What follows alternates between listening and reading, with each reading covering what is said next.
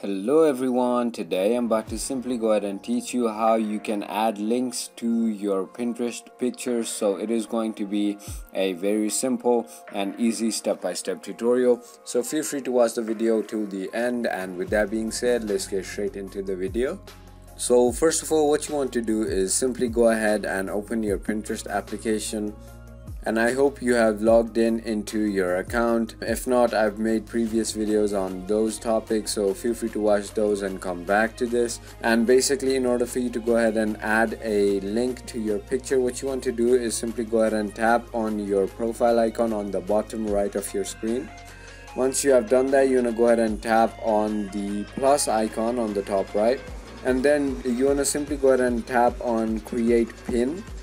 And now, in order for you to go ahead and create a pin, let's just say I want to create a pin with this, and then go ahead and tap on next.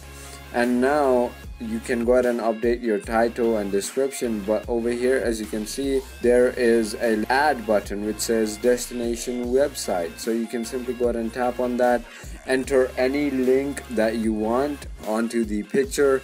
So let's just say I'm gonna name it Billy, and then I'm gonna go ahead and add something like youtube.com/Billie Eilish, and go ahead and tap on go, and it will basically take you to the link you have entered. And you want to simply make sure if that is the link where you want to take people at, and go ahead and tap on add link. And that is about it. So go ahead and tap next, and now you can go ahead and save it to a board if you want, but I'm just going to go ahead and save it there. And as you can see, it will be there, the pin will be there with the link itself as well. So as you can see, if I tap on it, it will take me to Billy's YouTube. So that is about it. So if you thought this video was informational, feel free to hit that subscribe button, hit that like button, and comment down below what video you want me to do next. And with that being said, thank you so much for watching.